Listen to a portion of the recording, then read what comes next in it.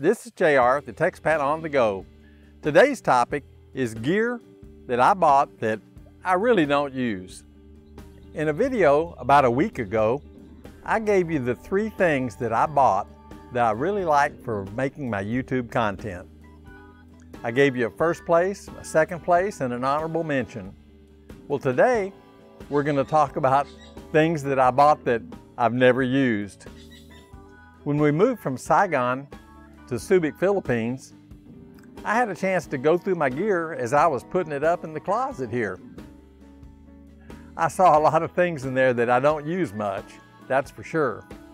Of course, when I first started making YouTube videos, I really didn't have any idea what I needed. And so I bought a lot of things that turned out not to be a really useful item. Here's the things that I absolutely shouldn't have bought and I don't use them. And today I'm going to share that with you. Well, first place in my things I shouldn't have bought list was probably my shotgun microphone. I bought a shotgun mic because everywhere on YouTube it said that's what you need for recording good audio outside. Well, it turned out we're in Ho Chi Minh City and it's really noisy, and a shotgun microphone seemed just like a very good choice. I should have bought one, and I did buy one.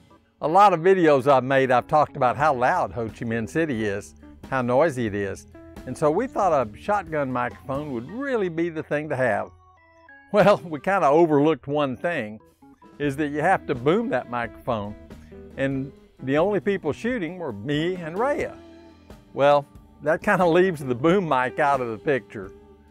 So, first place of things I shouldn't have bought was that shotgun microphone. When we bought the shotgun mic, we also bought a mic boom pole. Well, the boom pole actually has turned out to be pretty useful.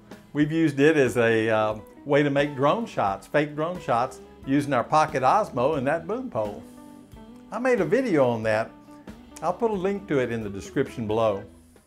We took the Osmo out on our street to try to simulate a drone shot and also a follow shot. I think we did pretty good for our first try.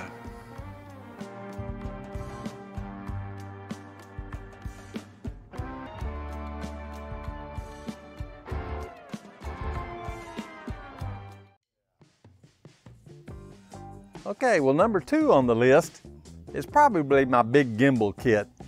I bought a Feiyutech A2000 gimbal, a really big one, and it's a great gimbal. I've really enjoyed using it, and I wish I used it more, but I really didn't use it enough to justify the cost.